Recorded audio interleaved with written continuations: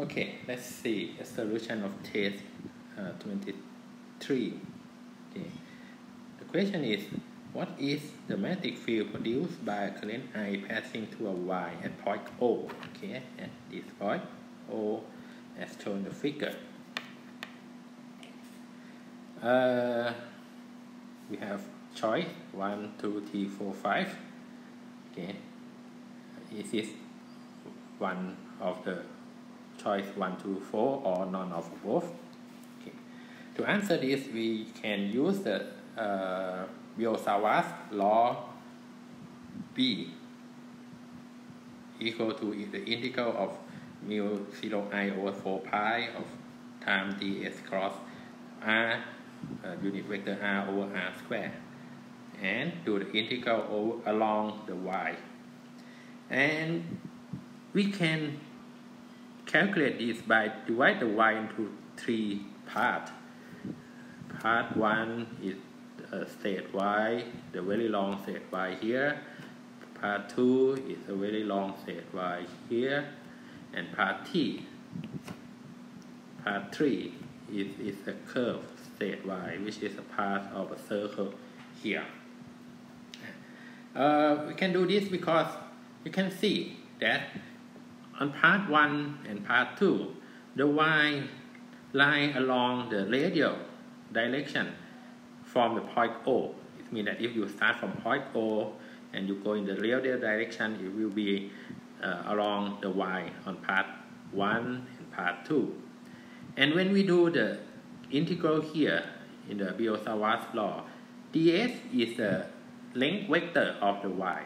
So, and it points in the direction of I.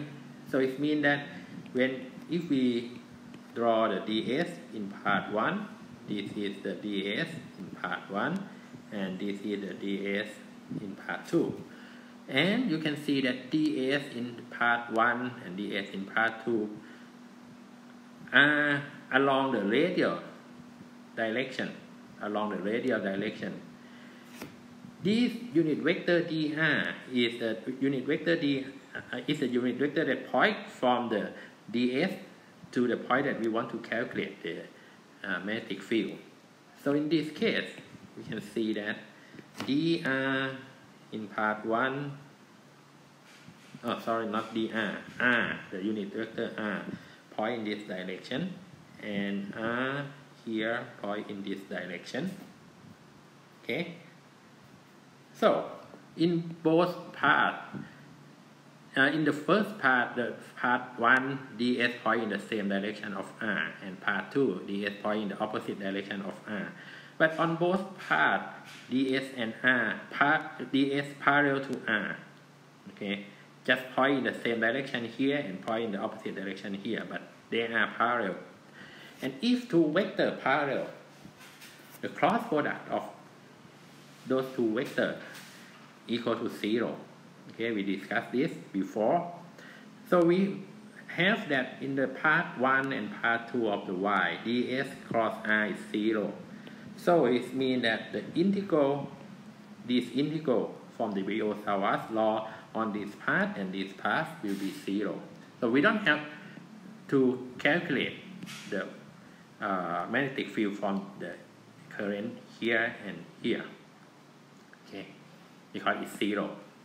What we have to do is calculate the current that from the y in this green part or the part 3.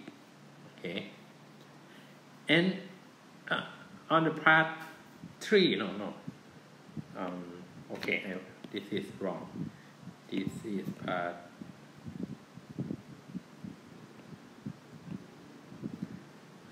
part 1 and part 2. Part 2.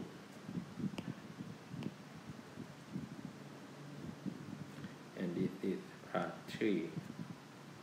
So this is part 3. Okay. And on part 3, you can see that the ds point along the y. This is ds. Okay. And this ds is perpendicular to the unit vector r. The unit vector r point from ds to O.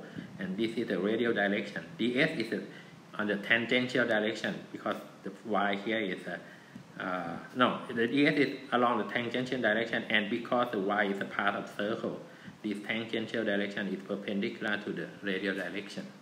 So in the part 3, ds perpendicular to r, and when two vectors are perpendicular, the cross product of those two vectors is equal to the product of each vector. And in this case, the product of the magnitude of each vector, and in this case, the magnitude of the unit vector r is 1 because this is a unit vector. So the magnitude of this cross product is ds, right? And the direction, you can use the right hand rule by point your forefinger in the direction of ds, and the unit vector r point out of your palm. You can see that ds cross r in this region will point into the plane, right? So we can write that this cross product is equal to the ds, the magnitude of this vector, and with the direction point into the plane. Okay, and the Biot-Savart, this integral is become this ds cross. We do the integral only on the part 3 of the y, and this ds cross r is ds with the direction point into the plane. So what we have to do is calculate the magnitude of this vector p. We know the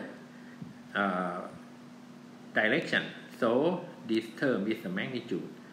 So what we have to do is integral this term, and do integral this term mu 0 I 4 pi, and also r is a constant because the y in this part is a part of the circle, which means that the distance from ds to o, which is r, is a constant and is equal to a. So we have that this term and also r is a constant. We can take this out of the integral to get this, and we can replace this r by a. Okay. This integral ds is nothing more than the length of the y in this part 3. Okay. And the length of a circle that has the angle, if you draw the radial line from its center O, and the angle here is theta, you can see that the length here S is equal to theta A, where theta is in radian. Okay. Theta must be in radian. In degree, we cannot use this formula if theta is in degree. So if this theta is in radian, we know that the length here is equal to theta A. A is the radius of this circle. So the integral ds here is equal to theta A. And then we can see that this A and this A cancel the square of this A. So we have the final answer is mu 0 I theta over 4 pi A, which is mu 0 I theta over 4 pi A, which is the answer number 2.